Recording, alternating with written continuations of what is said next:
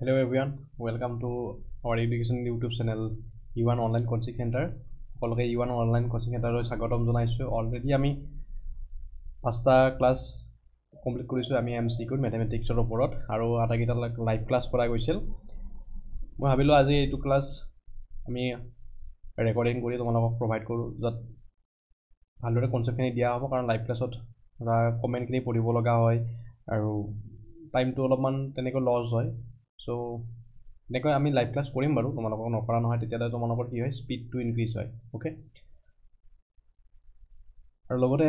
যিসকলে নতুনকৈ আজি আহিছা তেওঁলোকক ৰিকুৱেষ্ট তোমালোকে সাবস্ক্ৰাইব কৰি লবা চেনেলটো আৰু যদি ভিডিওটো ভাল পোৱা তেনেহলে লাইক কৰিবা আৰু আমাৰ আগৰ ভিডিওখিনি চাবলৈ হলে তোমালোকে ডেসক্ৰিপচনত আমাৰ লিংকটো দিয়া আছে তোমালোকে তাত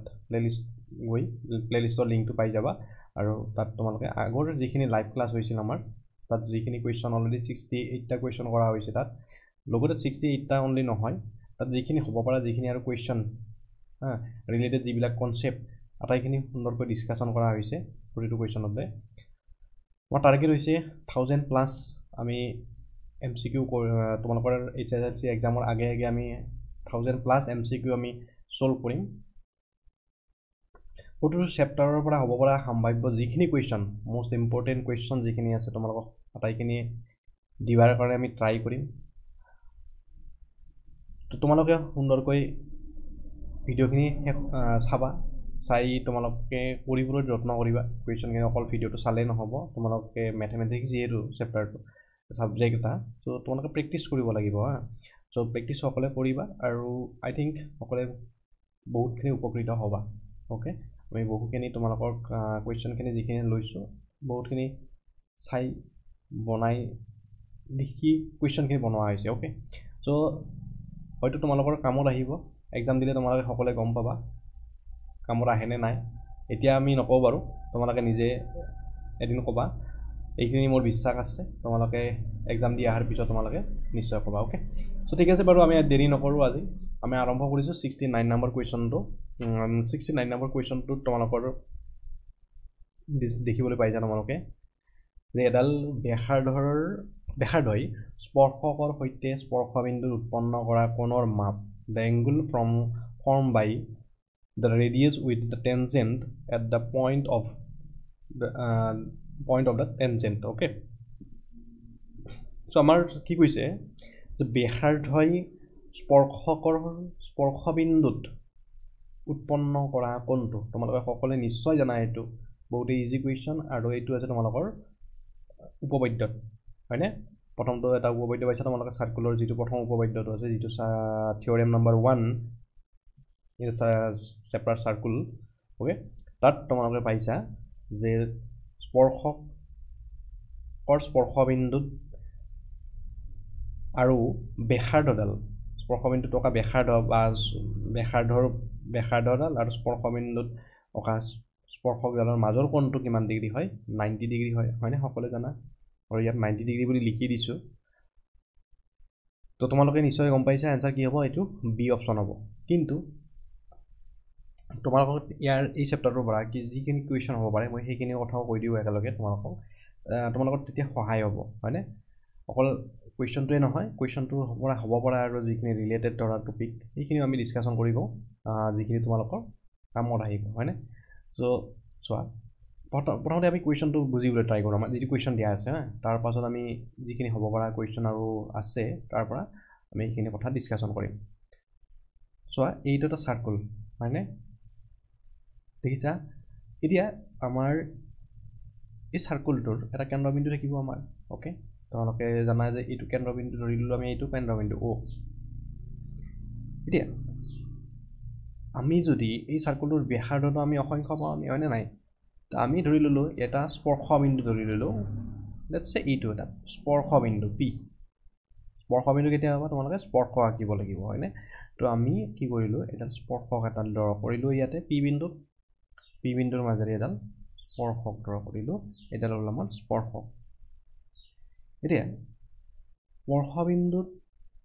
পি আৰু যদি আমি ও টো জয়েন কৰো তেতিয়া আমি কি পাম এডাল হ'ব আমাৰ এডাল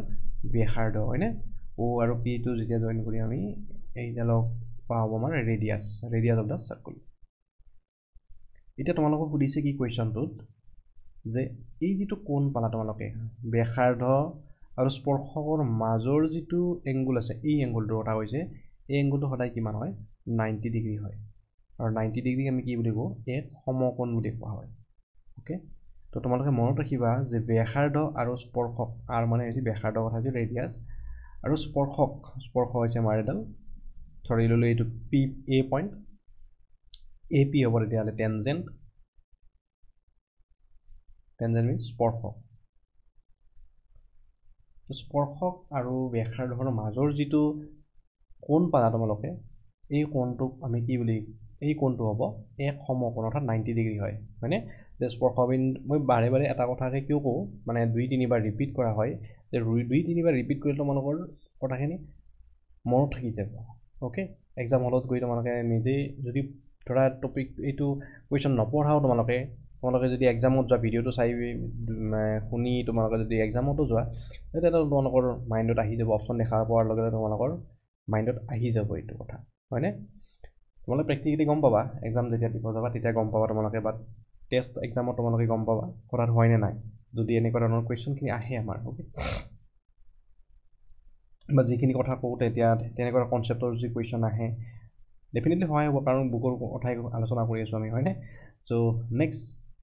আৰ হল আমাৰ ব্যাসাৰ্ধ আৰু স্পৰ্শক আৰু স্পৰ্শবিন্দুৰ মাজৰ কোণটো কিমান হয় এক সমকোণ হয় এইটো আমি গম পালো আমি গতিকে আমাৰ এনসাৰ কোণটো হ'ব আমাৰ বি হ'ব ইয়াতে তাৰোপৰি তোমালোকে মনত ৰাখিবা যে এটা বৃত্তৰ সমান্তৰাল স্পৰ্শক আমি কিমানটা লাগিব পাৰো অলৰেডি এই কোৱেশ্চনটো আমি ডিসকাশন কৰিছো আমাৰ আগৰ লাইভ ক্লাছবিলাকৰ আমি এইখিনি এনেকুৱা ধৰণৰ কোৱেশ্চনটো আমি ডিসকাশন কৰিছো যে আমি এটা বৃত্তৰ সমান্তৰাল স্পৰ্শক ধৰি ললো আমি এই বৃত্তটোৰ আমাৰ এডাল হৈছে সমান্তৰাল এডাল স্পৰ্শক ধৰা ওকে এটো সাইডে আমাৰ এডাল স্পৰ্শক তো ইয়াৰ যদি আমি সমান্তৰালকৈ এটা স্পৰ্শ আঁকিব লাগে তোমালোকে ক'ত আঁকিবা আমাৰ স্পৰ্শক আঁকিবলৈ হ'লে আমি ওপৰত আঁকিব লাগিব আমি হয়নে ওপৰত আঁকিব লাগিব আৰু ওপৰত কোনডাল হ'ব আমাৰ স্পৰ্শক হ'ব আমাৰ এইডাল ওকে ইয়াৰ সমান্তৰালভাৱে যদি স্পৰ্শ আঁকিব লাগে তেতিয়াহ'লে স্পৰ্শক হ'ব এইডাল অনলি দুডাল স্পৰ্শ আঁকিব পাৰিবা এই ৰেখাডালৰ ধৰি ললো আমি এ বি ৰেখাডালৰ সমান্তৰালকৈ আমি মাত্ৰ দুডাল সমান্তৰাল স্পৰ্শ আঁকিম মানে এডাল ইয়াৰ সমান্তৰালকৈ এইডাল মানে মাত্ৰ এজোৰ সমান্তৰাল ৰেখা অংকন কৰিব পাৰো বুজি পালানে যে এই সি ডি সমান্তৰাল হৈছে A B and A B সমান্তৰাল হৈছে সি ডি ওকে তো এইটো এটা কোৱেশ্চন হ'ব পাৰে অলৰেডি আমি আগতে কোৱেশ্চনখিনি ডিসকাশন কৰিছো এইটো কোৱেশ্চনৰ ওপৰতো নেক্সট কি হ'ব পাৰে চোৱা নেক্সট হ'ব পাৰে তোমালোকৰ সাপোজ আমাৰ এটা সাৰ্কুল দিয়া আছে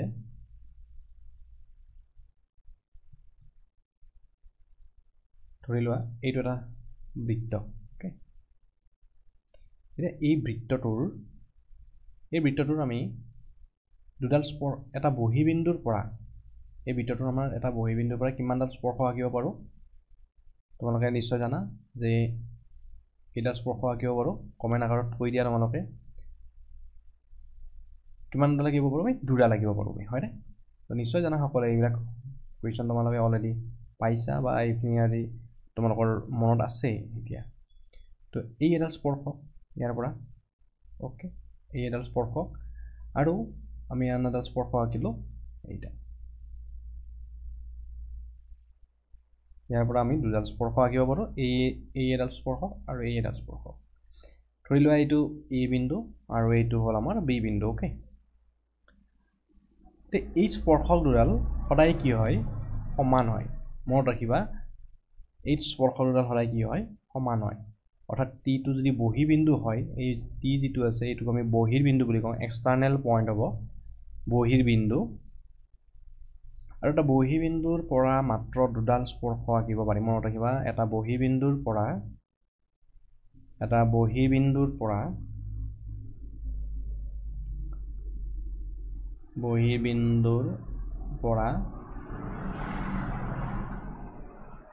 মাত্ৰ বা বৃত্ত এটাৰ ওপৰত এটা বহিবিন্দুৰ পৰা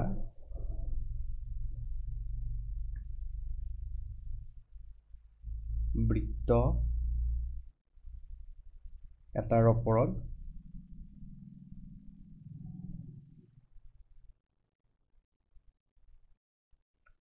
মাত্ৰ দুডাল স্পৰ্শক অঙ্কন কৰিব পাৰি বা আঁকিব পাৰি অঙ্কন কৰিব পাৰি আৰু স্পৰ্শক দুডাল লগতে কি হয় সমান হয় আৰু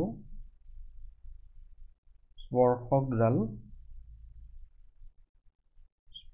দুডাল পৰস্পৰ সমান হয় এইখিনি এটা ইম্পৰ্টেন্ট কথা তো ইয়াৰ ওপৰত তোমালোকে কোৱেশ্চন দেখিবলৈ পাবা যে এটা বহিবিন্দুৰ পৰা মাত্ৰ দুডাল স্পৰ্শক আঁকিব পাৰো আমি আৰু এই স্পৰ্শক দুডাল স্পৰ্শকে কি হয় সদায় সমান হয় okay so TA is equal to কিমান হ'ব আমাৰ TB হ'ব ওকে তোমালোকক এনেকৈ চিত্ৰ এটা দি দিব পাৰে MCQ আৰু তোমালোকক তাৰ পৰা কোৱেশ্চন ক'ব পাৰে যে ইয়াৰে কোনটো সত্য তাত তোমালোকে এটা অপচন থাকিব TA ইকুৱেল টু TB তো এইটা স্পৰ্শক কি হ'ব সদায় সমান হ'ব মানে ওকে তো এইখিনি গম পালা তোমালোকে সকলোৱে এতিয়া আমাৰ ধৰা বৃত্তটোৰ কেন্দ্ৰবিন্দু হৈছে আমাৰ এইটো O বিন্দু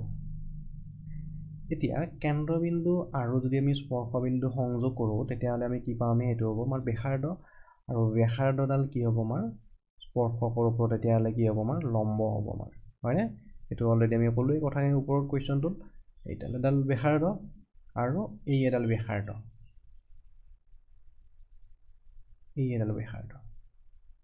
এই দুডাল হ'ল আমাৰ ব্যাসাৰ্ধ যদি হয় তেতিয়া হলে এটো হ'ব A বিন্দুটো কি হ'ব স্পৰ্শবিন্দু হ'ব আৰু B বিন্দুটো কি আছিল আমাৰ স্পৰ্শবিন্দু আছিল আৰু ব্যাসাৰ্ধডাল স্পৰ্শবিন্দুত বা স্পৰ্শকৰ ওপৰত কি হ'ব এটো লম্ব হ'ব এইটো 90 ডিগ্ৰী হ'ব আৰু এইটো 90 ডিগ্ৰী হ'ব এতিয়া এইটোটো চতুৰ্ভুজ হয় চোৱা তোমালোকে TAOB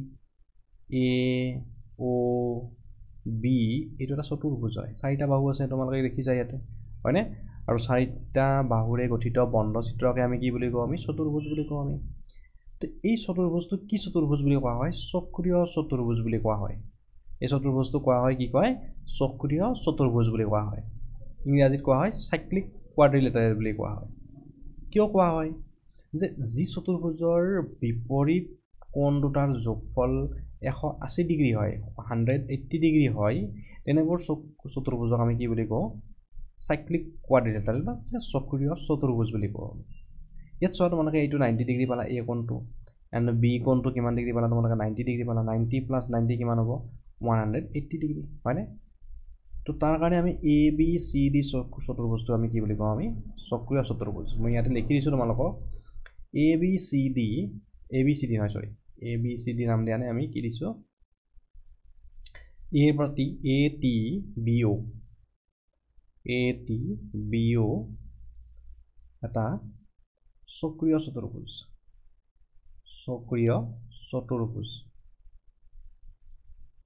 ওকে কিয় চক্ৰীয় চতুৰ্ভুজ হয় ইয়াত যেটো অপোজিট এংগল দুটাৰ সামেশন আমাৰ কিমান পাইছো আমি 90 ডিগ্ৰী এইটো কোণ এই দুটা কোণৰ যোগফল কিমান পাইছো আমি 90 ডিগ্ৰী অৰ্থাৎ TAO plus TBO এই দুইটা কোণৰ যোগফল কিমান পাইছো আমি 180 ডিগ্ৰী তো তাৰ কাৰণে আমি এইটো কি বুলি কওঁ আমি চক্ৰীয় চতুৰ্ভুজ বুলি কোৱা হয় ATBO ওকে এতিয়া কথা হ'ল কি যে এই দুটা কোণৰ যদি যোগফল 180 ডিগ্ৰী হয় তেনেহলে আমাৰ এই কোণটো এইটো কোণ আৰু এইটো কোণ এই দুটা কোণৰ যোগফল কিমান হ'ব তোমালোকে নিশ্চয় জানা যে এটা চতুৰ্ভুজত কিমান ডিগ্ৰী থাকে 360 ডিগ্ৰী থাকে যদি দুটা কোণৰ আমাৰ যোগফল 180 ডিগ্ৰী পাই যাও তেনেহলে আন দুটা কোণৰ যোগফল কিমান হ'ব 180 ডিগ্ৰী হ'ব আমাৰ ওকে সো আমাৰ বাকি দুটা কোণৰ যোগফল কিমান হ'ব আমাৰ 180 ডিগ্ৰী হ'ব আমাৰ হয়নে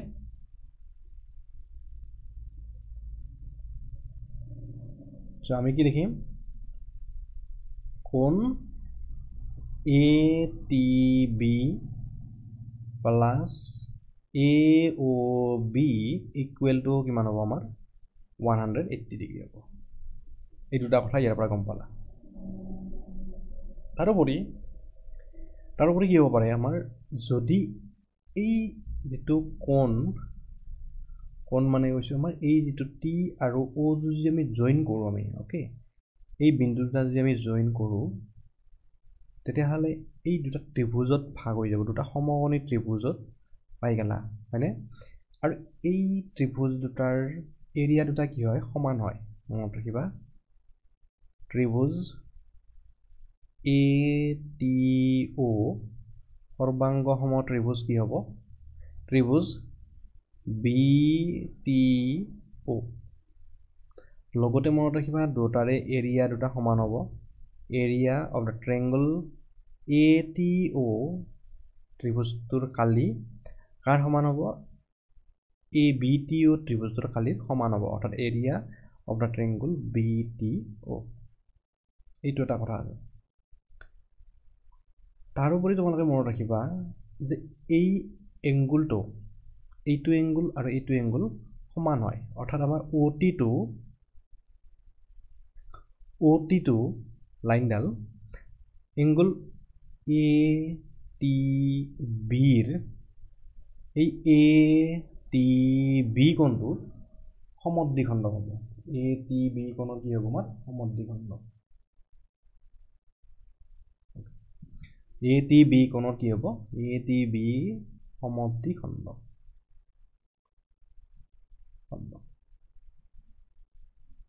ওকে অর্থাৎ angular bisector বুলি কওঁ আমি OT is the angular bisector of the angle ATB লগতে এই এংগুলটোৰো বাইসেক্টৰ হয় AOB এংগুলটোৰো OT টো কি হ'ব আমাৰ এংগল AOB ৰ কি হ'ব B ৰ সমদ্বিখণ্ড ওকে এইটো অৰ্থাৎ এংগল AOB ৰ কি হ'ব আমাৰ বাইসেক্টৰ হ'ব কোনে OT হৈ গল দ্যাট মিন্স আমি কি বুজি পালো যে বাইসেক্টৰ মানে কি এংগল এটা ইকুৱেল হ'ব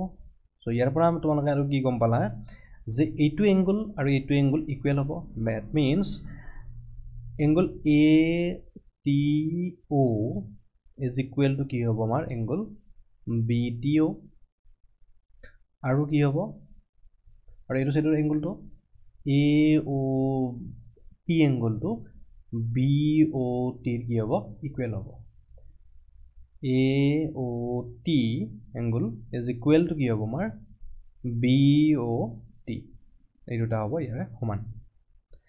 তোমালোকক এনেকৈ এটা ডায়াগ্ৰাম দি দিব পাৰে তোমালোকক ক'ব পাৰে যে এংগল ATO ইকুৱেল টু দিয়া আছে ধৰা তোমালোকক 80 ডিগ্ৰী তো তোমালোকক সুধিব পাৰে যে তেতিয়া কোৱেশ্চনত হ'ব পাৰে AOB এংগলটো কিমান সুধিব পাৰে ওকে এংগল AOT এংগলটো কিমান হ'ব সুধিব পাৰে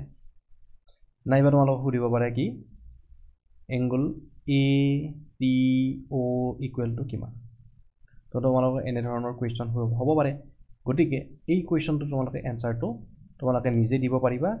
আৰু এই কোৱেশ্চনটোৰ এনসাৰ তোমালোকে কমেন্ট আকাৰত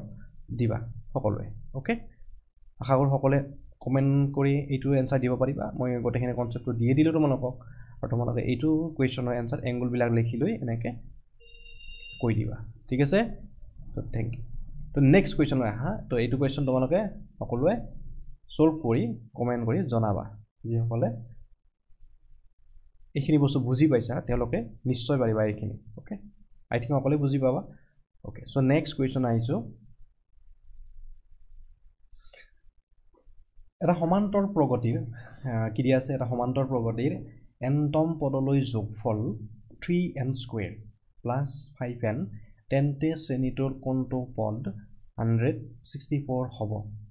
বহুতে ইম্পৰ্টেন্ট কোৱেশ্চন বহুতে ইন্টাৰেস্টিং কোৱেশ্চন বহুতে ইম্পৰ্টেন্ট কোৱেশ্চন only 1 মাৰ্কৰ কোৱেশ্চন নহয় এটো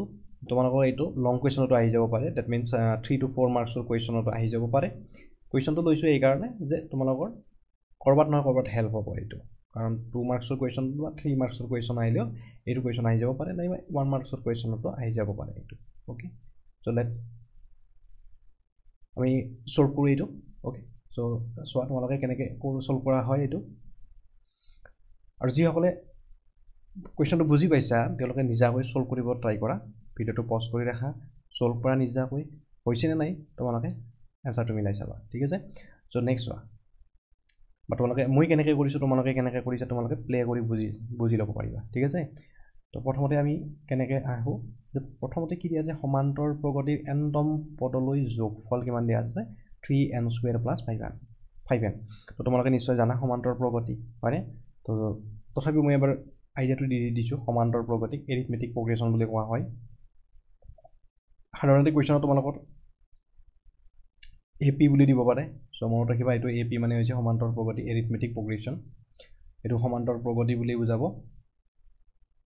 সমান্তৰ প্ৰগতি সো এটো জানা সকলে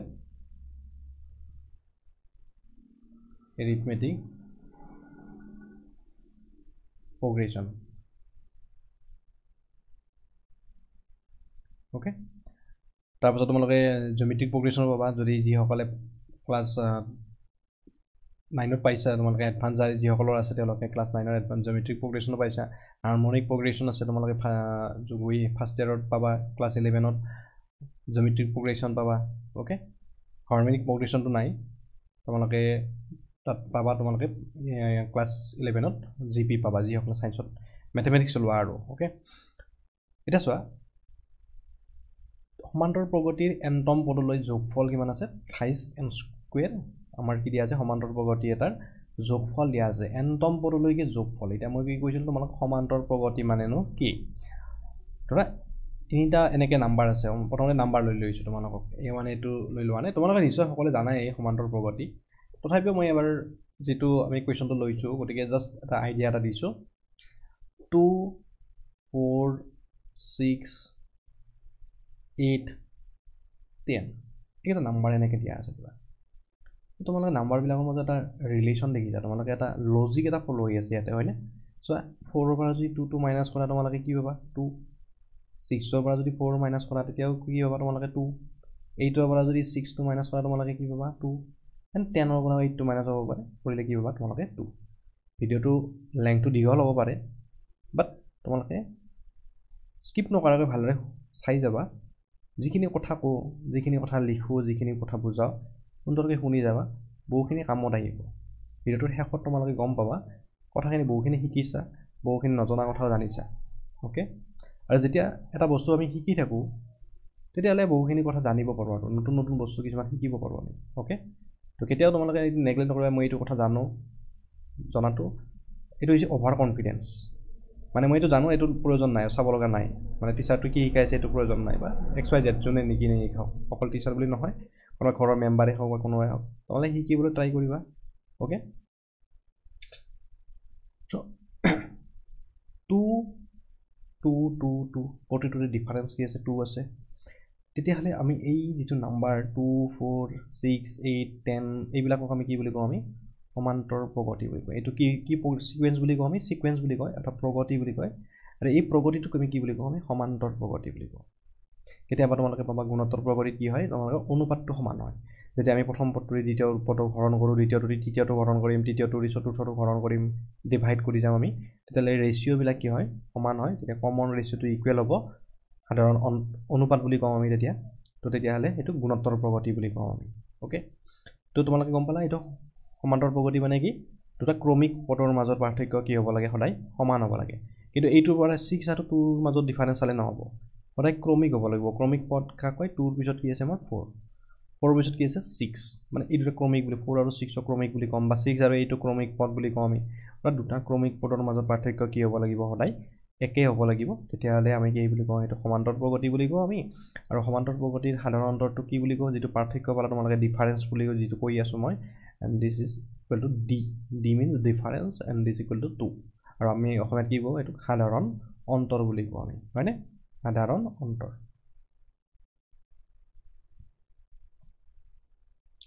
এইখিনিলৈকে সকলোৰে ক্লিয়াৰ এটা তোমালোকে তাৰ পৰা দুটা ফৰ্মুলা পাইছিলা মাত্ৰ সমান্তৰ প্ৰগতিৰ মাত্ৰ দুটাই ফৰ্মুলা আছে তোমালোকৰ এটা আছে আমাৰ nতম পদটো যদি নিৰ্ণয় কৰিব লাগে ধৰা 10 নম্বৰ পদটো উলিয়াব লাগে 11 নম্বৰ পদটো উলিয়াব লাগে আমি n নম্বৰ পদ উলিয়াব লাগে তাৰ কাৰণে আমি কি কৰিম আমি a + n - 1 * d এটো হৈছে nতম পদৰ ফৰ্মুলা এটো তোমালোকে পাইছা নেক্সট এটা আৰু আছিল যে nতম পদলৈকে আমি যদি যোগ কৰোঁ পদসমূহ যদি যোগ কৰা হয় তেতিয়াহ'লে ফৰ্মুলা কি হয় n/2 whole twice a plus n-1 whole into d এইটো হৈছিল আমাৰ সেকেন্ডটো মানে যোগফলৰ সূত্ৰ এইটো nতম পদলৈকে যোগফল কৰিলে আমি পাম sn = n/2 twice a plus n-1 into d আৰু এইটো হল আমাৰ nতম পদটো ওকে এইটো হল আমাৰ sn অৰ্থাৎ nতম পদলৈকে যোগফল এইটো পালো আমি এইটোটা এতিয়া চোৱা তোমালোকক দিয়া আছে কি যে nতম পদলৈকে যোগফল তোমালোকক কি দিয়া আছে thrice n² plus 5n আমি লিখো যে আমাক nতম পদলৈকে যোগফল দিয়া আছে গতিকে sn = কি দিয়া আছে thrice n² plus কি দিয়া আছে 5n thrice n² plus কিমান দিয়া আছে 5n এতিয়া তোমালোকক সুধিছে কি শ্ৰেণীটোৰ কোনটো পদ 164 মানে তোমালোকে এনেকৈ গৈ আছে যেটা 2 4 6 8 10 এটো হৈছে 1 নম্বৰ স্থানত আছে এটো a1 এটো 2 নম্বৰ স্থানত আছে এটো 3 নম্বৰ স্থানত আছে এটো 4 নম্বৰ পজিশনত আছে আমাৰ হয়নে এটো 5th নম্বৰ পজিশন তো তোমালোকক যদি সুধা হয় যে 1000 নম্বৰ স্থানটোত কোনি থাকিব তো তোমালোকে এনেকৈ লিখি যাবা নেকি তেতিয়াহলে তোমালোকে 1000 মানে কি এনৰ ভ্যালুটো কি লিখিবা তোমালোকে 1000 লিখিবা a মানে যে ফাৰ্স্ট টাৰ্মটো 2 2 আৰু n মানে 1000 লিখিব লাগিব 1000 and d মানে কি লিখিবা তোমালোকে কমন ডিফাৰেন্স যেটো আছে তো তেতিয়ালে তোমালোকে এই ফৰ্মুলাটোৰ দ্বাৰা তোমালোকে এই পদটোৰ মানটো পাই যাবা 1000 নম্বৰ স্থানত কোনি থাকিব 1000 স্থানত তাৰমানে 1000 নম্বৰ স্থানটোত কোনি থাকিব কোনটো নাম্বাৰ থাকিব বা কি থাকিব সেইটো তোমালোকে পাই যাবা ওকে এতিয়া আমাৰ কোৱেশ্চনটো আমাৰ sn দিয়া আছে আমাক খুদিছে কি যে 164 নম্বৰ পদটো কোন নম্বৰ স্থানত থাকিব মানে n টো উলিয়াব দিছে n মানে যে পজিশনটো দিব নাম্বাৰ অফ কিমান নম্বৰ পজিশনত থাকিব এটো n মানে এতিয়া অৰ্থাৎ n কি দিয়ে নাম্বাৰ অফ টাৰ্মছ মানে মুঠ পদ সংখ্যা মানে কোন নম্বৰ পদত থাকিব মানে 164 টো এটো খুদিছে তোমালোকে কেনেকৈ কৰিব লাগিব ফাৰ্স্ট তোমালোকে এটা কথা জানিব লাগিব যে আমি যদি এটা সমান্তৰ প্ৰপাৰ্টিৰ পদসমূহ যদি আমি a1 a2 a3 a4 a5 এনেকৈ লৈ ললো ধৰা ওকে এনেকৈ আৰু ডট আছে তোমালোক যদি কোৱা হয় যে প্ৰথম পদটো কিমান প্ৰথম পদৰ যোগফল কিমান তোমালোক যদি কয় যে এই সমান্তৰ প্ৰগতিটো এই গোটেইখিনিতে কি হত আছে আমাৰ সমান্তৰ প্ৰগতি আছে ধৰা এইটো সমান্তৰ প্ৰগতি আছে আমাৰ গোটেইখিনি a এৰ পৰা a1 ৰ পৰা a2 a3 a4 5 আটাইখিনি কি হত আছে সমান্তৰ প্ৰগতি আছে তো তেতিয়ালে তোমালোক যদি কোৱা হয় যে প্ৰথম পদটোৰ যোগফল কিমান তো প্ৰথম পদটো কোনটো পাবা তোমালোকে এটা পদে যোগ কৰিব লাগিব আমাৰ হয়নে তো তেতিয়ালে তোমালোকে কি লিখিবা s1 লিখিবা আৰু প্ৰথম পদটোৰ এটা পদৰ যোগফল কি লিখিবা তোমালোকে a1 লিখিবা দুটা পদৰ যোগফল কি লিখিবা তোমালোকে সমান্তৰ প্ৰগতিৰ দুটা পদৰ যোগফল s2 কি হ'ব a1 প্লাস কি হ'ব a2 মানে প্ৰ্যাকটিক্যালি এইটোটা যেতিয়া যোগ কৰিম a1 আৰু a2 যোগ কৰিম তেতিয়াহলে আমি দুটা পদৰ যোগফল পাম আৰু হেতুকে আমি s2 বুলি লিখো আমি ওকে তিনিটা পদৰ যোগফল বুলি ক'লে তোমালোকে কি লিখিবা s3 a1 plus a2 plus কি লিখিবা তোমালোকে a3 মানে a1 plus a2 plus a3 এনেকৈ সব চাৰিটা পদৰ যোগফল হলে ইয়াৰ লগত আৰু এটা a4 আহি যাব আমাৰ হৈ গলে এনেকৈ এতিয়া হা আমি এইটোৰো আমি n ৰ মানটো যদি 1 বহাই দিও যেতিয়া আমি তোমালোকে n = 1 বহাই দিবা n = 1 হলে n = 1 মানে কি ফাৰ্স্ট পদটোৰ কথা কৈছে ফাৰ্স্ট পদটো কিমান পাবা তোমালোকে মানে এটা পদৰ যোগফল কিমান পাবা হয়নে তো s1 মানে এটা পদৰ যোগফল তো এটা পদৰ যোগফল কি পাম আমি 3 * 1² প্লাস কি পালা তোমালোকে 5 * 1 and is equal to 3 * 3 1² মানে 3 হ'ব 3 * 3 3 হ'বলা আৰু ইয়াতে 5 * 1 5 5 plus 3 কিমান হৈ গল 8 তো তাৰ মানে কি বুজি পালা যে s1 = এটা পদৰ যোগফল কিমান পালা তোমালোকে 8 পালা আৰু এটা পদৰ যোগফলটো এইটো কি আছিল প্ৰথম পদটোই হয় না নাই তো 8 টোৱে কি হ'ব আমাৰ প্ৰথম পদটো হ'ব আমাৰ প্ৰথম পদটো পাই গলো আমি যে প্ৰথম পদটোৰ মানটো কিমান হ'ব 8 আৰু সেই প্ৰথম পদটোৰ যোগফল কিমান পালা তোমালোকে 8 এ পালা এটা পদৰ যোগফল প্ৰথম পদটোৰ যোগফল দিছে ওকে এতিয়া আহা নেক্সট কথা লয় নেক্সট আমি কি কৰিম n = 2 বহাই দিম n = 2 মানে কি পাবা তোমালোকে দুটা পদৰ যোগফল পালা হয়নে দুটা পদৰ যোগফল s2 = কি লিখিম 3 * 2² হয়নে কোড বহাইছো আমি এইটো ফৰ্মুলাত বহাইছো যেটো দিয়া আছে আমাক আৰু 5 * কি লিখিম আমি 2 এতিয়া কিমান পাবা তোমালোকে 2² মানে 4 4 * 3 কিমান হ'ব 12 and 5 টো যা কিমান হ'ব 10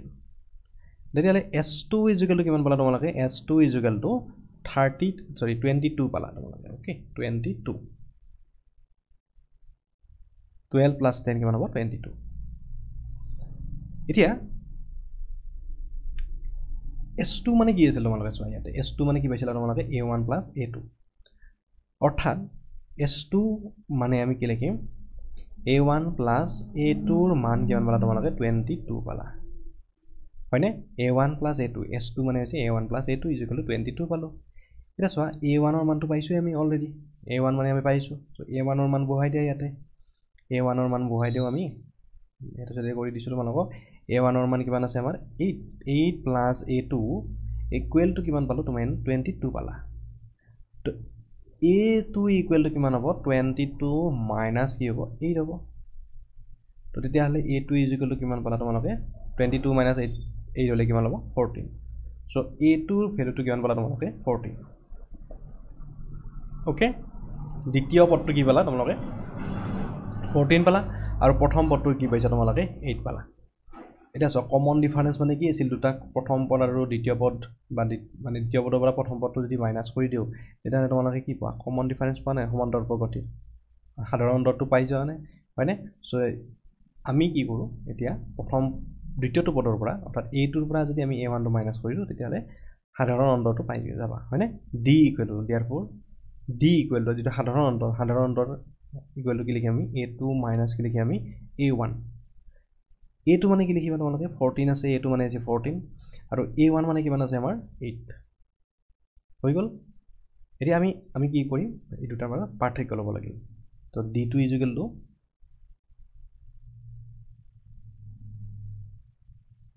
কিমান হ'ব আমাৰ 28 6 14 অৰ্থাৎ 6 ওকে 14 minus 8 কৰিলে কিমান পালা তোমালোকে D equal to পালা অৰ্থাৎ সাধাৰণ অন্তৰ কি পালা তোমালোকে 6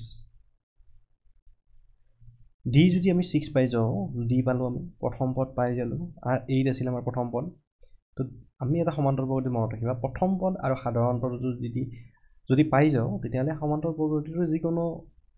ভ্যালু উলিয়াব পাৰো আমি মানে যদি পদও লাগে পদও উলিয়াব পাৰো আমি যি লাগে আমাক মেইন বস্তু দুটাই হৈছে প্ৰথম পদ আৰু সাধাৰণ অন্তৰ আৰু এই দুটাও যদি উলিয়াব পাৰো তেতিয়ালে আমাৰ 99% কমপ্লিট আৰু মানে যিখিনি উলিয়াব দে মাত্ৰ 1% ৰ বাকি থাকে আমাৰ এটা চোৱা তোমালোকক কি কৈছিল কোৱেশ্চনটো যে ইমান নম্বৰ পদটো 164 তম পদটো কোন নম্বৰ স্থানত থাকিব 164 তম পদটো গতিকে আমি কি কৰিম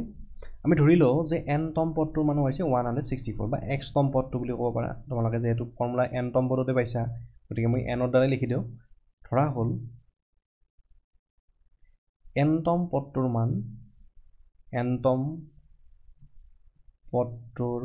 মান 164 ওকে ধৰি ললো আমি যে 164 তম পদটোৰ কোন নম্বৰ স্থানত আছে n তম স্থানত আছে আমাৰ okay the value of nth term be 164 তো তেতিয়া হলে আমি কি লিখিম an is equal to n তম পদটো যেহেতু এটো দিয়া আছে তানে n মানে কিমান দিয়া আছে 164 পালা তোমালোকে a মানে তো পাইছা তোমালোকে a মানে a1 প্ৰথম পদটো কিমান পাইছা তোমালোকে 8 পাইছা সাধাৰণ অন্তৰ কিমান পাইছা তোমালোকে d পাইছা d is equal to 6 এটো অকল 1 মাৰ্কৰ কোৱেশ্চন নহয় দেই এটো তোমালোকৰ 3 to 4 মাৰ্কৰ কোৱেশ্চনৰ কাৰণে আহি যাব পাৰে বুজি পালানে এটো 1 মাৰ্কৰ কোৱেশ্চন হেনেকে জেনেৰেলি নাহে কিন্তু লৈছো কিয় তোমালোকৰ যাতে তাতো হেল্প হয় ওকে তো an equal to কিমান হ'ব আমাৰ এতিয়া an is equal to হ'ব ফৰ্মুলা হ'ব a plus n minus 1 whole into কি হ'ব আমাৰ d a n মানে কিমান দিয়া আছে 164 a1 এটো a1 লিখিবা তোমালোকে প্ৰথম পদটো a1 বুলি লিখা দে যেহেতু ইয়াতে বা a লিখি লব পাৰা 8 plus n minus 1 into d মানে কিমান পাইছো আমি 6 হল নেক্সট আমি 8 টো এটো সাইডে লৈ যাও আমি লেফট সাইডে লৈ যাও আমি তাৰ মানে কিমান হ'ব তেতিয়া হলে 164 minus কি হ'ব 8 হ'ব and equal to কি থাকিব n minus 1 into 6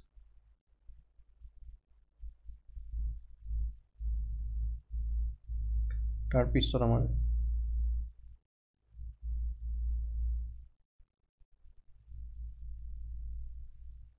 এটা তোমালোকে ইয়াৰ পৰা এইটো মাইনাস কৰি দিয়া 14 minus 8 6 ইয়াত থাকিল আমাৰ 5 আৰু ইয়াতে থাকিল আমাৰ 1 আৰু d is equal to n minus 1 into 6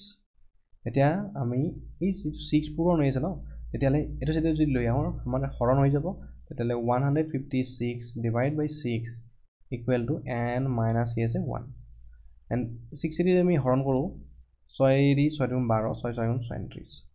26 হল আৰু n minus 1 equal to 26 পালা তো n is equal to কিমান হ'ব তেতিয়ালে 26 plus 1 and this equal to কি হ'ব n is equal to হ'ব 27 10 ৰ ভ্যালুটো কিমান হ'ব আমাৰ 27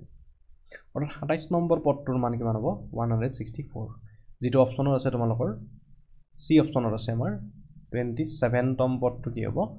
তোমালোকৰ 164 হ'ব 164 ওকে বুজি পালা নিশ্চয় হ'লে আমি 6 ৰি আমি হৰণ কৰিলো 6 দি 6 12 12 হলি 3 6 36 26 plus 1 কিমান হ'ব 27 তো 27 নম্বৰ পদটোৰ মান কিমান হ'ব অৰ্থাৎ a27 আমি যেটো আমি n লিখি দিলো হেটো হ'ব 27 টোৰ পদটোৰ মান কিমান হ'ব 164 ওকে তো এইটো কোৱেশ্চন তোমালোকৰ 1 মাৰ্কৰ কোৱেশ্চনই অকল নহয় এটো তোমালোকৰ 3 4 মাৰ্কৰ কোৱেশ্চনৰ কাৰণে হৈ যাব গতিকে সকলে প্ৰেক্টিস কৰিবা কৰাৰ কাৰণে বুজি পাইছা যদি লাইক কৰি দিয়া ভিডিওটো নেক্সট কোৱেশ্চন আহিছো আমি ইয়াতে দিয়া আছে তোমালোকৰ এটা পাৰ্চেন্টেজৰ ওপৰত কোৱেশ্চন দিয়া আছে আৰু এইটো হৈছে তোমালোকৰ মেনচুৰেচন পাৰ্টৰ যেটো আমাৰ পৰিমিতিৰ যেটো পাইছা তোমালোকে মানে আয়তন আৰু পৃষ্ঠকালি পৃষ্ঠকালি আয়তন যেটো চেপ্টাৰ এইটোৰ ওপৰত ওকে তো কোৱেশ্চনটো এবাৰ ভালদৰে পঢ়ি চোৱা তোমালোকে আৰু মই সলভ কৰি দিয়াৰ আগতে তোমালোকে সলভ কৰিবলৈ ট্ৰাই কৰা কোৱেশ্চনটো আৰু এইটো কোৱেশ্চন তোমালোকৰ ইন ফিউচাৰটো কামৰ আহিব যেতিয়া তোমালোকে যিকোনো এক্সাম দিবা তোমালোকে কম্পিটিটিভ এক্সাম দিবা এনেকুৱা ধৰণৰ কোৱেশ্চন দেখিবলৈ পাবা তোমালোকৰ ঘৰত যদি কোনোবা তেনেকুৱা আছে দিছে এক্সাম বা কোনোবাই চাকৰি কৰি আছে তেওঁলোক দেখালে তেওঁলোকে গম পাব যে এইটো কোৱেশ্চন এনেকুৱা ধৰণৰ কোৱেশ্চন আমাৰ এক্সামত আহিছিল হয়নে আহে এনেকুৱা ধৰণৰ কোৱেশ্চন আহিব সো আমি এইটো কোৱেশ্চন আমি শৰ্ট কে কৰিম তোমালোকক এক নম্বৰ কোৱেশ্চনৰ কাৰণে কৰি দিম এটো এনে কৰিব গলে অলপ দীঘল হ'ব বাট তোমালোকে কনসেপ্টটো বুজি পালে সকলে কৰিব পাৰিবা বহুত ইজি হয় শৰ্ট কে কৰিবলৈ গলেও সো 20% কি কৰিছে আমাৰ চোৱা এটো কি দিয়া আছে এটা শংকুৰ ভূমিৰ ব্যাসাৰ্ধ এটা শংকুৰ কি দিয়া আছে ভূমিৰ ব্যাসাৰ্ধ দিয়া আছে আৰু কি দিয়া আছে উচ্চতা প্ৰত্যেককে 20% কৈ বৃদ্ধি কৰা হৈছে কি হৈছে এটা শংকু তো শংকুটো তোমালোকে সকলে নিশ্চয় জানা কোন মানে এনেকুৱা ধৰণৰ হ'ব যেটো তোমালোকে হলিত কেপ পিন্ধা হয়নে ৰং কৰিবৰ কাৰণে চুলিখিনি যেটা দিয়ে থাকে আৰু ইমান ধুনীয়াকৈ বনাইছো সকলে হয়নে ছোৱালী বিলাকে বাৰু নিপিন্ধে বাৰু বাট লৰা বিলাকে আমাৰ আজিকালি দীঘল চুলি কৰে তো তাৰ কাৰণে তেওঁলোকে চুলিখিনি বেয়া হোৱাৰ কাৰণে কেপটো পিন্ধি লয় এনেকে ন সো এই কোন টাইপৰ যেটো আছে তাৰ কি দিয়া আছে তোমালোকৰ যেটো ব্যাসাৰ্ধ আমি ধৰি ললে এইটো r আৰু এই যেটো উচ্চতা মানে ইয়া দুটা উচ্চতা থাকে এটা নতি উচ্চতা বুলি কওঁ আমি স্লান হাইট বা হেলনে উচ্চতা বুলি কয় আৰু এটা ডাইৰেক্ট উচ্চতা থাকে যেটো h বুলি কওঁ আমি সেই উচ্চতাটো দিয়া আছে তোমালোকক 20% কৰি কি কৰা হৈছে বৃদ্ধি কৰা হৈছে r টো 20% বৃদ্ধি কৰা হৈছে h টো 20% বৃদ্ধি কৰা হৈছে তেতিয়ালে আয়তনৰ শতকৰা বৃদ্ধি হ'ব তেতিয়া আয়তনটো কিমানখিনি বৃদ্ধি হ'ব তো তোমালোকে নিশ্চয় জানা আয়তন মানে কি আছিল শংকুৰ আয়তন 1/3 of pi r square h হয়নে 3/1 into pi into r square into h okay এতিয়া চোৱা তোমালোকে 20% মানে কিমান জানা তোমালোকে 20% মানে কি জানা 20% মানে হৈছে 1/5 হয় ভগ্নাংশত 1/5 হয় কেনেকৈ হয় তো তোমালোকে নিশ্চয় জানা ভগ্নাংশলৈকে নিচা হৰুতে ক্লাস 8 7 ত পাইছা তোমালোকে 20% ডিভাইড বাই কি লিখা 20% মানে 20/100 লিখা 20 দি 21 হ'ব আৰু 20 দি কিমান হ'ব 5 25 যা 100 তো কিমান পালা তোমালোকে 1/5 that means 20% মানে তোমালোকে কি গম পালা 1/5 আৰু আজিৰ পৰা তোমালোকে মনত ৰাখিবা যে 20% মানে হৈছে ভগ্নাংশত কিমান হয় 1/5 লগতে এইখিনি মনত ৰাখি থব পাৰা তোমালোকে 33 and 1/3% এইবিলাক বহুত ইম্পৰ্টেন্ট পিছলৈকে ফিউচাৰত বহুত কিনা কামত দিব তোমালোকৰ 1/3% 1/3 হয় এটো 3/1 তাৰ পাছত নেক্সট 25% মানে মনত ৰাখিবা তোমালোকে 1/4 হয় তাৰ পাছত তোমালোকে মনত ৰাখিবা 16.66% is equal to হয় 1/6 হয় তাৰ পাছত তোমালোকৰ মনত ৰাখিবা 14.28% মানে হৈছে 1/7 ভগ্নাংশত এইটো হ'ব তোমালোকে তাৰপিছত তোমালোকে মনত ৰাখিবা 12.5% ইজ ইকুৱেল টু 1/8 এনেকৈ যদি আমি ভগ্নাংশ এই পাৰ্চেণ্টেজ দেই সকলোবিলাক পাৰ্চেণ্টেজ আছে এইবিলাক যদি তোমালোকে মনত ৰাখি থোৱা বহুখিনি কামত আহিব যেতিয়া তোমালোকে ইয়াত ধৰা এক্সামত ক্লাছ 10ত নাথাকিব পাৰে এনে ধৰণৰ কুৱেশ্যন কিন্তু ফিউচাৰত তোমালোকে পাবা যেতিয়া চাকৰিৰ কাৰণে ইণ্টাৰভিউ দিবা তোমালোকে তাত তোমালোকে পাবা এনেকুৱা ধৰণৰ কুৱেশ্যন অ'কে আমি সেইখিনি পঢ়াওঁ আমি যিখিনি কম্পিটিটিভ এক্সামৰ কাৰণে যিখিনি আমাৰ চেণ্টাৰত পঢ়ে তেওঁলোকক আমি এইবিলাক বস্তু সৰু সৰু বস্তু যিখিনি তোমালোকে যিখিনি আমি সদায় কি কৰোঁ ট্ৰেডিশ্যনেলি পঢ়োঁ মানে আগতে তোমালোকে যিখিনি পঢ়ি আহিছা এতিয়ালৈকে পূৰণ হওক যোগ বিয়োগ পূৰণ হৰণ এইখিনি তোমালোকে কি কৰা এই আগত আমি যেনেকৈ পঢ়ি আহিছিলোঁ সেনেকৈ পঢ়ি আহিছা তোমালোকে কিন্তু আজিকালি অলপমান কি হৈছে মানে শ্বৰ্টকৈ কৰিব লাগে যিমানে কম্পিউটাৰটো স্পীড হ'ব লাগে কম্পিউটাৰটো যেনেকৈ স্পীড তোমালোকে ডাটাটো দিলা প্লাছ ইমান ডাইৰেক্ট ৰিজাল্ট দি দিলে মোবাইলত তোমালোকে যেনেকৈ মেছেজটো দিয়াৰ লগতে গুচি গ'ল বেলেগত পাই গ'ল তেনেকুৱা হ'ব লাগে স্পীড মানে আৰু তেতিয়াহে তোমালোকৰ টাইমটোৰ যিটো ভেলু তেতিয়া বুজি পাবা বুজি পাইছা না নাই যেতিয়া এটা কুৱেশ্যন কৰাতে এজন ষ্টুডেণ্টে 10 মিনিট খেদায় আৰু এজন ষ্টুডেণ্টে 10 ছেকেণ্ডতে কৰি দিয়ে কোনে ভাল খাৰ হ'ব কোনে আগবাঢ়ি যাব 10 ছেকেণ্ডত কৰাটো এতিয়া আউটপুট সোনকালে পাব আৰু পাৰফেক্ট আউটপুট পাব বুজি পাইছা নাই কম টাইমতে তো সেইটো মেচিনে ল'ম আমি হয়নে নাই কম টাইমতে বেছিকৈ আউটপুট দিয়ে কোনটো ল'বা বেছি আউটপুট লোৱাটো পাম গতিকে তেনেকুৱা কথা যেতিয়া তুমি কম টাইমতে বেছিকৈ কাম কৰিব পাৰিবা তেতিয়া তোমাৰ বেছি ভাল হ'ব আৰু যিসকলে যিজনে দেৰি কৰি আউটপুটটো দিয়ে এতিয়া লেজি বুলি কওঁ আমি হয়নে নাই গতিকে তোমালোকৰ এই MCQ যিন দিছে তোমালোকক আৰু তাত তোমালোকৰ টাইম দিব তো যিসকলে মেথছত বেছিকৈ প্ৰেক্টিছ কৰি যাব তেওঁলোকে সোনকালে কৰি যাব কিন্তু যিসকলে লেজি বা যিসকলে বহুত দীঘল কৰি যাই থাকিব তেওঁলোকে পিছ পৰি যাব তেওঁলোকৰ কিছুমান এক্সাম কুৱেশ্যন ৰৈ যাবও পাৰে অ'কে তোমালোকে যিমান পাৰা ইমানে প্ৰেক্টিছ কৰা যিমান পাৰা সিমানে কুৱেশ্যনবিলাক ছল্ভ কৰিব ট্ৰাই কৰা যিমান পাৰা কম টাইমতে পূৰণ হৰণ কৰিব ট্ৰাই কৰা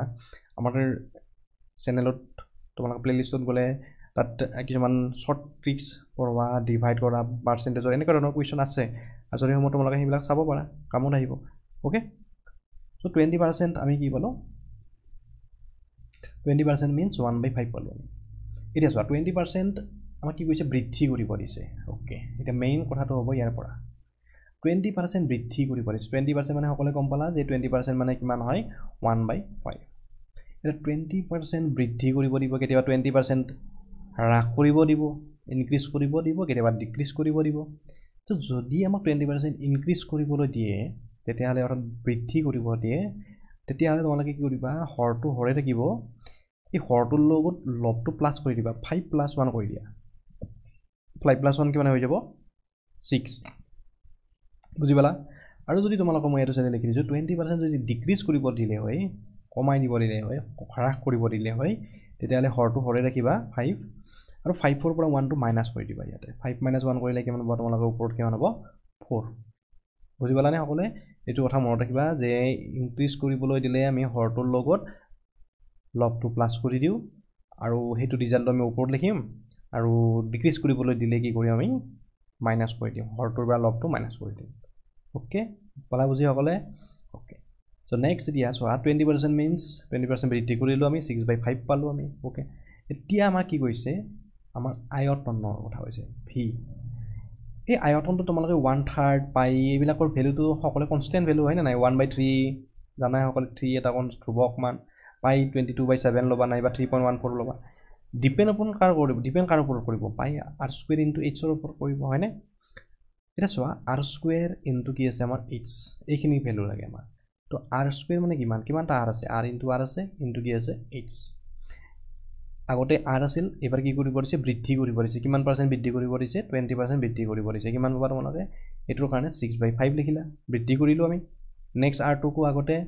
5 আছিল এবাৰ কি কৰিলোঁ বৃদ্ধি কৰিলে অৰ্থাৎ বৃদ্ধি কৰাৰ লগে লগে কিমান হ'ল 6/5 পালা ভগ্নাংশত আৰু h2 কো কিমান কৰিছে বৃদ্ধি কৰিব দিছিল 20% দ্যাট মিন্স 6/5 কি পালা তোমালোকে 5 বুজি পালানে আগতে এইখিনি আছিল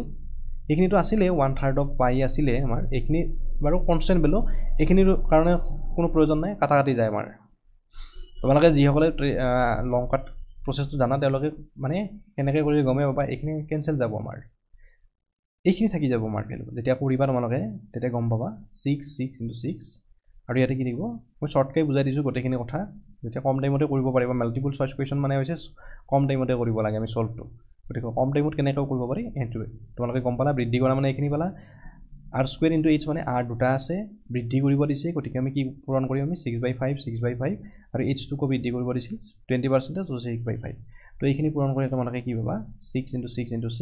36 36 গুণ 216 আৰু 5 তিনটা পূৰণ কৰিলে 5 5 25 25 5 গুণ 125 হয় হৈ গল এতিয়া এই যেটো তোমালোকে পালা ৰিজাল্ট এই যেটো ওপৰত আছে এইটো হৈছে আমাৰ ফাইনাল ৰিজাল্ট ফাইনাল মানে কি বৃদ্ধি কৰি আমি ইমান পালো আৰু এইটো হৈছিল আমাৰ অৰিজিনাল 125 টো হৈছে অৰিজিনাল মানে আগতে যেটো আছিল আমাৰ আৰম্ভণিতে যেটো আছিল 125 আছিল আমাৰ আয়তনটো কিমান আছিল 125 আৰু ফাইনালি আমি বৃদ্ধি কৰাৰ পিছত কিমান পালো আমি 216 পালা ওকে এতিয়া আমি পাৰ শতকৰা বৃদ্ধি কিমান হ'ব আমাৰ তো rate of change of area কিমান হ'ব আমাৰ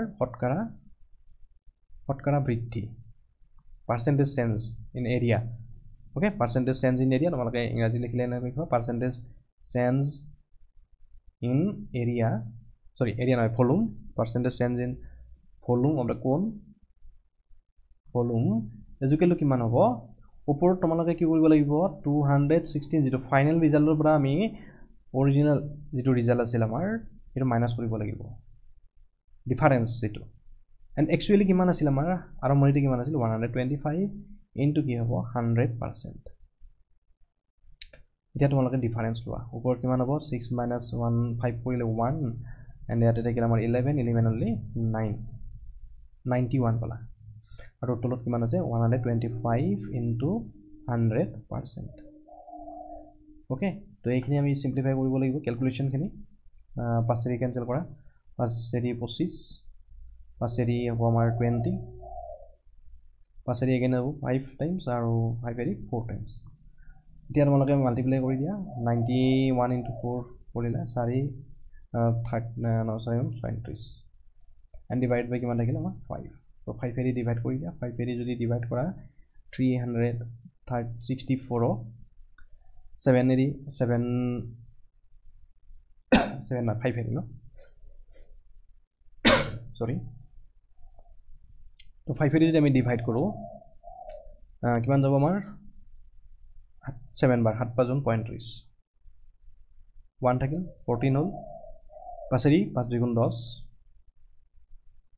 44 হল দশমিক দিলে আমি 0 হল 5 8 গুণ কিমান হ'ব 40 সো কিমান হ'ব আমাৰ आंसर হ'ব তোমালোকে 72.8% so 72.8% of our C option to right answer so C option to right answer so 72.8% of our right answer so option bila enake ekebare accurate di dibo enake mila ke dibo 72.5 dia ase yate 72.8 tame dauror mane ki speed jetia koribo jaba tetia 72. isor khine nasaw aru direct enake di dia jay যার কারণে ফুল হৈ যায় গটিকে এটো question তোমালোকৰ এটো সৰু concept যেটো পাৰ্সেন্টেজৰ কথা এখিনি আগতে পাইছা তোমালোকে তো এখিনি বস্তু জানিলে ভাল আৰু তোমালোকে চেষ্টা কৰা বুজি পালা ইয়াতে তো ইয়াৰ পৰা তোমালোকে প্ৰেক্টিস কৰিবা এনে ধৰণৰ কোৱেশ্চন খিনি যেতিয়া এনে ধৰণৰ কোৱেশ্চন আহি যায় তেতিয়া আমি তোমালোকে পাৰিবা আমি এনেকুৱা কোৱেশ্চন বিলাক প্ৰেক্টিস কৰিম যত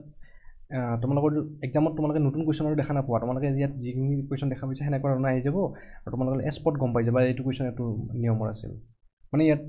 আমি এনেকুৱা কোৱেশ্চন খিনি লৈছো যাতে তোমালোকৰ কোনো ধৰণৰ পাজু নালাগে আৰু এক্সাম হলত গৈ ওকে তো সকলে ট্ৰাই কৰিবা কৰাৰ কাৰণে সলভ কৰি এইখিনি আনসাৰ খিনি দিবৰ কাৰণে আজিখিনি তোমালোকৰ নতুনকৈ আহিছা তোমালোকে আগৰ ভিডিও প্লেলিষ্টৰ যেটো লিংক আমাৰ ডেসক্ৰিপচনত দি দিম এইখিনি চাই লবা তোমালোকে আগৰ ভিডিওখিনি চাই লবা লাইভ ক্লাছ কৰা হৈছিল আৰু এভৰি সানডে আমি লাইভ ক্লাছ কৰিম 2 আৱাৰ্স কৰি গতিকে তোমালোকে তাত জয়েন হৈ লবা আমি সকলোৱে তাত সকলোৱে আনসাৰ দিব ট্ৰাই কৰিম যিমান স্পিডত পাৰো ওকে সকলোৱে ট্ৰাই কৰিবা এইখিনি এনেকুৱা ধৰণৰ কোৱেশ্চন দেখা পাবা তোমালোকে তাত তোমালোকে কমেন্ট কৰিবা sin 3x + 10 = কি দিয়া আছে আমাৰ cos x + 24 দিয়া আছে তেন্তে x ৰ মান কিমান হ'ব কৰিছে আমাৰ x = কিমান হ'ব আমাৰ তো তো চোৱা আমাক কি দিয়া আছে sin 3x যিসকলে কুৱেশ্যনটো জানা তোমালোকে ভিডিওটো পজ কৰি ৰাখা সকলোৱে মানে ভিডিওটো পজ কৰি ৰাখি তোমালোকে সলভ কৰা প্ৰথমতে মই কৰি দিয়াখিনি পিছত চাবা তোমালোকে প্ৰথমতে কৰিবলৈ নিজাকৈ কৰিবলৈ ট্ৰাই কৰা যিসকলে জানা চেপ্টাৰটোৰ ওপৰত কনচেপ্ট আছে তেওঁলোকে কৰা তাৰপিছত তোমালোকে হৈছে নে হোৱা নাই তোমালোকে চাই ল'বা আৰু প্ৰচেছটো চাবা মই কেনেকৈ সলভ কৰিছিলোঁ তোমালোকে বুজি ল'বা এবাৰ তেতিয়াহ'লে তোমালোকৰ আৰু ক্লিয়াৰ হ'ব তো নেক্সট আমি কি লিখিম ইয়াতে কি দিয়া আছে cos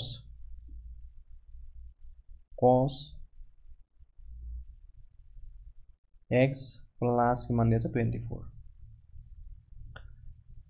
এতিয়া সদায় মনত ৰাখিবা এনেকৈ যেতিয়া কুৱেশ্যন দিব তোমালোকক আৰু এটো সাইডে যদি সাইন থাকে এটো সাইডে যদি cos থাকিব এনেকৈ দিব তোমালোকক cos থাকিলে সাইন থাকিলে কি দিব তোমালোকক সাইন থাকিলে দিব cos বা cos থাকিলে দিব সাইন এটা সাইডে সাইন দিব নাইবা এটা সাইডে cos দিব মানে ইভাগে cos দিলে ইভাগে সাইন দিব আৰু ইভাগে সাইন দিলে ইভাগে cos দিব tan থাকিলে cot দিব tan থাকিলে cot দিব নাইবা cot দিলে এটা সাইডে tan টো দিব আৰু cosec যদি দিয়ে তেতিয়াহলে এটো সাইডে sec দিব আৰু sec থাকিলে cosec দিব এইখিনি থাকিব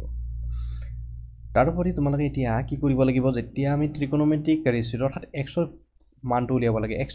x মানটো উলিয়াব লাগে x মানটো উলিয়াবলৈ হলে ত্ৰিকোণমিতিক ৰেচিঅটো আমি নোহোৱা কৰিব লাগিব আমি আৰু নোহোৱা কেনেকৈ কৰিম আমি তো ফাৰ্স্ট কি কৰিব লাগিব sin 3x প্লাস 10 আছে ইয়াতে আৰু এই যেটো cos আছে আমাৰ এই cosটোক আমি কি কৰিম তোমালোকে নিশ্চয় জানা যে cos theta equal to আমি কি লিখিব পাৰো sin 90 ডিগ্ৰী minus theta লিখিব আমি বা sin 90 degree minus theta equal to কি পাৰো মনৰে cos theta পোৱা হয়নে cos theta আমি কি লিখিব পাৰো sin 90 ডিগ্ৰী minus theta লিখিব পাৰো সো এতিয়া cos ইমান আছে cos ইমানক আমি কি লিখিব পাৰো sin theta মানে হৈছে এতিয়া x এই যেটো থিটা লৈছো ইয়াতে থিটা মানে কি আছে তোমালোকে যদি x + 24 বহাই দিয়া থিটাৰ ভ্যালুটো তো তেতিয়ালে কি পাবা cos x + 24 পাবা না নাই এইখিনি পাবা and this equal to কি লিখিবা তেতিয়ালে sin 90 ডিগ্ৰী minus থিটা মানে কি লিখিম x + 24 ওকে এইখিনি তো এতিয়া আমি এইখিনি যেটো আছে এইখিনি একে হয়নে cos x + 24 আছে so x 24 ৰ হৰণে আমি কি লিখিম ইয়াতে 90 degree minus x plus 24 হৈ গল আৰু cos 90 degree minus theta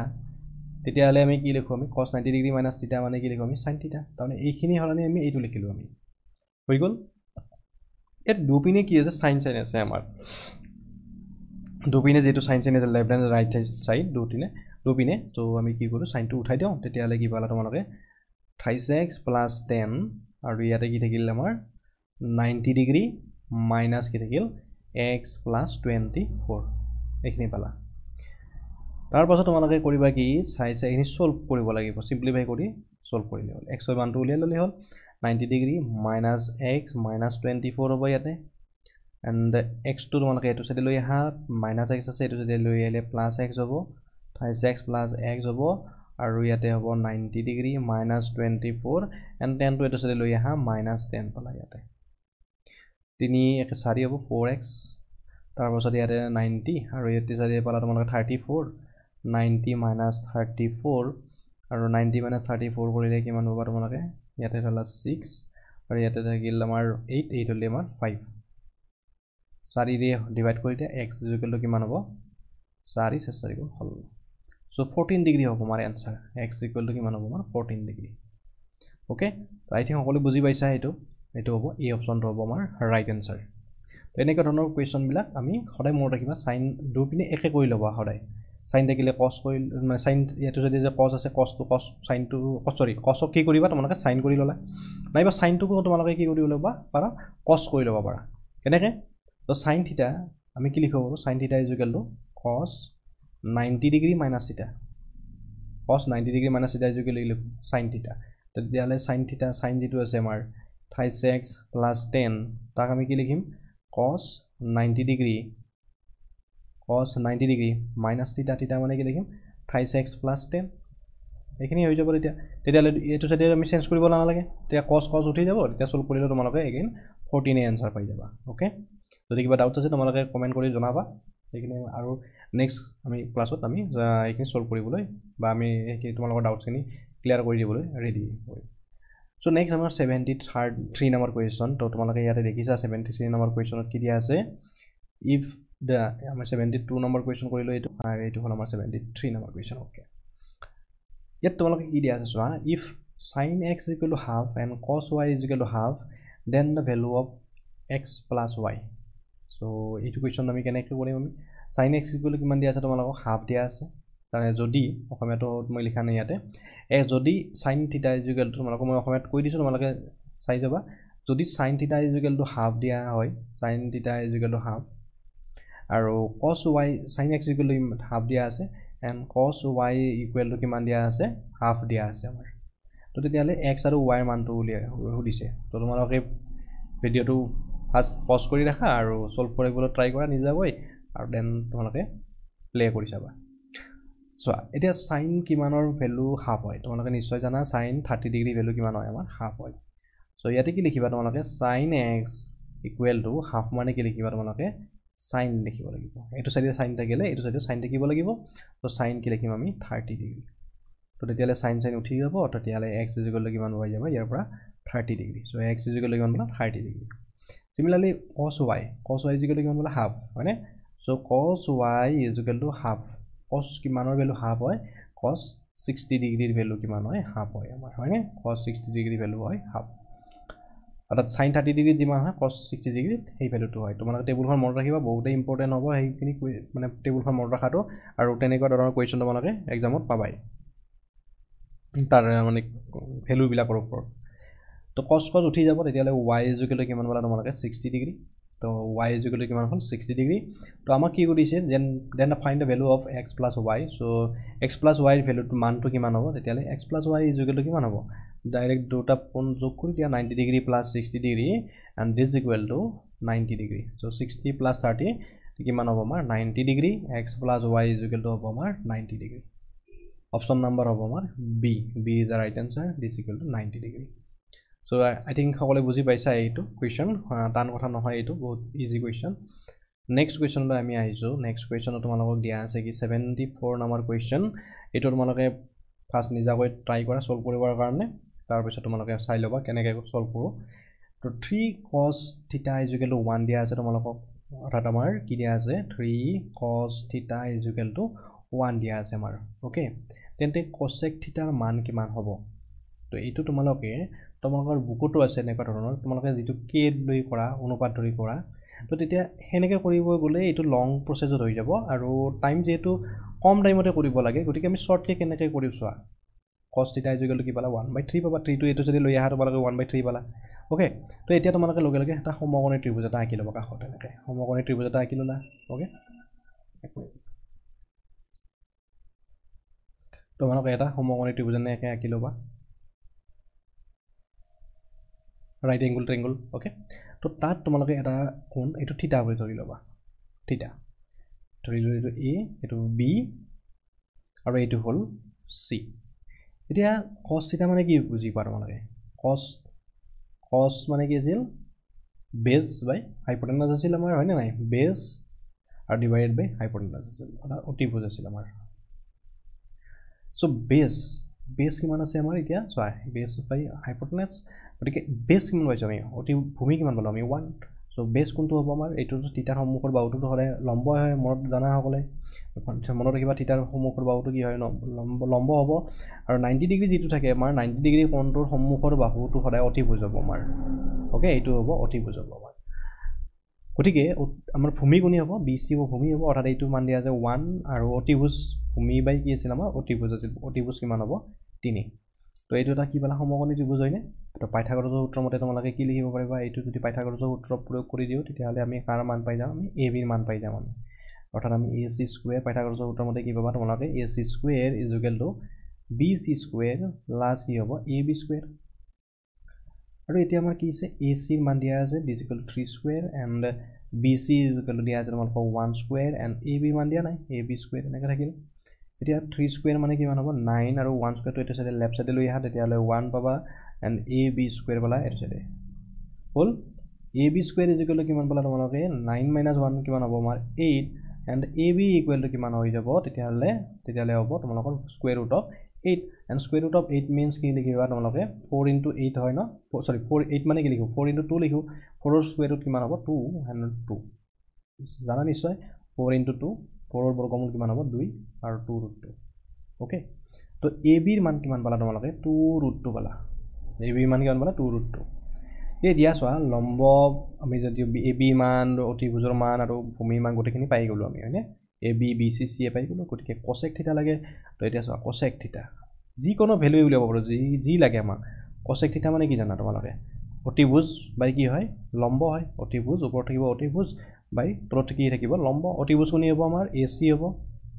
মই তোমালোক বুজি পোৱাৰ কাৰণে কিছুমান বস্তু লিখি দিব লাগা হয় লিখি দি আছো এই কিছুমান বস্তু তোমালোকে স্কিপ কৰিব পাৰা তোমালোকে শৰ্টকে যিমানে কৰিব পাৰিবা তেতিয়া হে তোমালোকৰ কম টাইমৰ ভিতৰতে তোমালোকে আনসাৰ বিলাক দিব পাৰিবা AC and divided by কি হ'ব AB okay AC divided by কি হ'ব AB অতিভুজ বাই কি হ'ব লম্ব অতিভুজ বাই লম্ব AC মানে কিমান আছে 3 পইচা আৰু লম্ব কিমান আছে 2 ৰুট এইটো হৈছে আমাৰ লম্ব থিটাৰ বাহুৰ সম্মুখৰ যিটো বাহু এইটো কও আমি লম্ব বুলি কও আমি এটো হ'ব অতিভুজ 90 ডিগ্ৰী বাহুটোৰ যিটো বিপৰীত বাহু থাকে এটো হৈছে অতিভুজ ওকে আৰু এটো হ'ব আমাৰ ভূমি গতিকে आंसर কোনটো হ'ব আমাৰ आंसर হ'ব 3 root 2 3 into 2 root 2 এটো ডি অপচনটো হ'ব right answer 3 divided by 2 root 2 তো তোমালোকে এতিয়া आंसर দিবা তোমালোকে tan থিটাৰ ভ্যালুটো কিমান হ'ব এটো কমেন্ট কৰি তোমালোকে জনাবা tan থিটা ইকুৱেল টু কিমান হ'ব এটো কমেন্ট কৰি তোমালোকে জনাব নাপাহৰিবা ওকে আৰু tan আৰু cosec tan আৰু cos থিটা তো জনাবা cos থিটা ইকুৱেল টু কিমান হ'ব cos থিটা ভ্যালুটো তো পাইছা cos থিটা ইকুৱেল টু পাইছা তোমালোকে ইয়াতে তো cos থিটা নালাগে তোমালোকে sin থিটা ভ্যালুটো জনাবা sin থিটাৰ অনুপাতটো কিমান হ'ব এই দুটা তোমালোকে কমেন্ট কৰি জনাবা হোমৱৰ্ক হৈ যাব থাকিব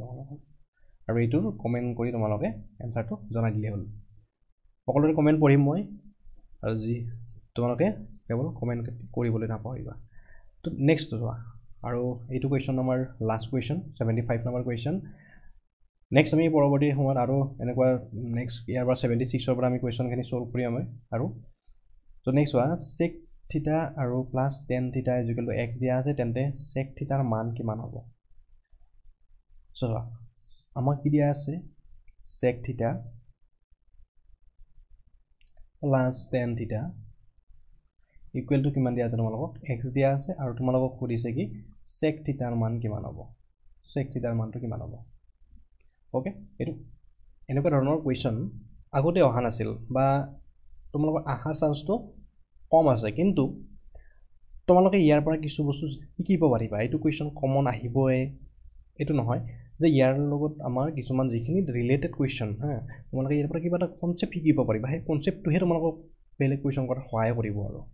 বুজি পালা নে সকলে তো যিমানে কোৱেশ্চন হাৰ্ড লেভেলৰ কোৱেশ্চন কৰিবা তোমালোকে ইজিখিনি একেবাৰে ইজি হৈ যাব আৰু সদায় যদি তোমালোকে ইজি কোৱেশ্চনে কৰি থাকা তেতিয়া হলে ইজি কোৱেশ্চন পাৰিবা কিন্তু হাৰ্ড কোৱেশ্চনখিনি নোৱাৰিবা কিবা কাৰণত ধৰা আহি গ'ল আমাৰ হাৰ্ড কোৱেশ্চন দুই এটা ওকে তো থাকিবই তোমালোকৰ যিমানখিনি কোৱেশ্চন আহিব তাৰে ধৰা 5 to 6 কোৱেশ্চন অলপমান টান থাকিব গতিকে হেইটো তোমালোকে যি সকলে 100 ৰ 100 স্কোৰ কৰা আমি পঢ়াইছো যাতে 100 ৰ 100 নম্বৰ স্কোৰ কৰা মানে MCQ খিনি গোটেখিনি যাতে সলভ কৰিব পাৰা তেনেকুৱা ধৰণৰ সকলোকে আমি লৈ হে পঢ়াইছো তো কিছুমানে ভাবিব পাৰে ইমান টান কোৱেশ্চন নাহে বাট একো ঠিক নাই কোন কথা এক্সামত আহি যাব পাৰে এক্সামৰ কথা ওকে বা আমি কিবা এটা শিকিব পাৰিম তাৰ পৰা তো চোৱা এতিয়া তোমালোকে এটা ফৰ্মুলা পাইছিলা sec আৰু tan ৰ মাজত মনত আছে নিশ্চয় সকলোৰে কি আছিল sec square theta equal to 1 plus tan square theta ইয়াৰ আগৰ লাইভ ক্লাছত আমি এই কোৱেশ্চনটো এনেকুৱা ধৰণৰ ফৰ্মুলা এটা কোৱেশ্চনো কৰিছিলো আমি sec square theta equal to 1 plus কি হয় tan square theta এটা চোৱা tan square টো এটো সাইডে লৈ আহা লেফট সাইডে লৈ আহা তেতিয়া কি পাবা তোমালোকে sec square theta minus কি পাবা তোমালোকে tan square theta is equal to কি হ'ব 1 আৰু তোমালোকে জানা a square minus b square equal to a plus b into a minus b সকলে জানা হয়নে এতিয়া এটো তো আমি চোৱা ইয়াতো a square minus b square আছে সো আমি কি লিখিম sec theta plus tan theta into sec theta minus কি হ'ব tan theta equal to কি হ'ব আমাৰ 1 এতিয়া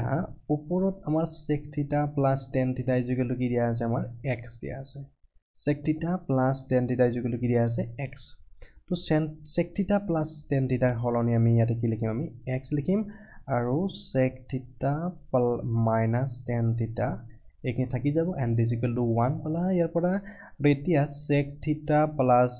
tan theta is equal to কিমান হ'ল 1 by x হৈ গল কি পালো ইয়াৰ পৰা আমি sorry sec theta minus tan theta হ'ব প্লাস তো আমি বহাই দিলো ইয়াতে থাকিব কি মাইনাস থাকিব হ'ল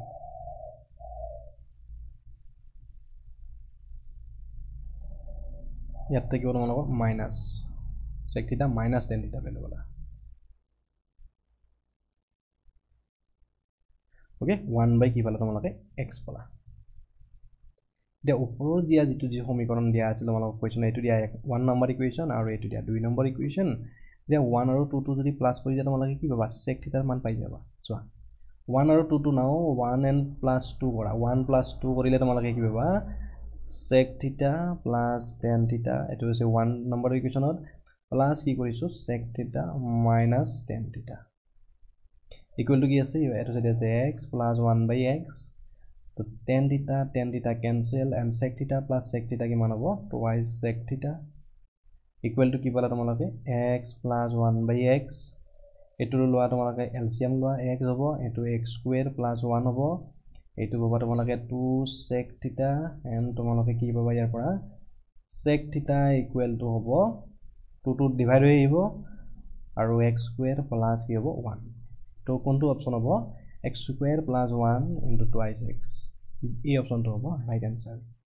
যে তোমালোকৰ কাৰণে লাষ্ট এটা হোমৱৰ্ক থাকিল হোমৱৰ্কটো হ'ব তোমালোকে tan theta ৰ মান উলিয়াবা tan theta is equal to কিমান হ'ব এইটো তোমালোকে কমেন্ট কৰি জনাবলৈ নাপাহৰিবা ওকে যে সকলে কোৱেশ্চনখিনি সলভ কৰা যিখনে ভাল পাইছা ভিডিওটো যিখিনি কোৱেশ্চন আমি কৰিলো যিখিনি বুজি পাইছা সকলে লাইক কৰিব নাপাহৰিবা যিখিনি কোৱেশ্চন হোমৱৰ্ক দিছো তোমালোকে কৰিবলৈ ট্ৰাই কৰা নিজাকৈ এইখিনি কৰিলে তোমালোকৰ ইমপ্ৰুভ হ'ব বহুতখিনি ওকে সো tan theta ৰ মানটো তোমালোকে উলিয়াই লবা এই দুটা ইকুৱেশ্যনৰ পৰাই পাবা তোমালোকে কেনেকৈ কৰো এইখিনি মই তোমালোক যদি নোৱাৰা দেন নেক্সট ক্লাছত আমি বুজাই দিম যি সকলে পাৰা তোমালোকে কমেন্ট কৰি জনাবা ওকে থ্যাংক ইউ সো মাচ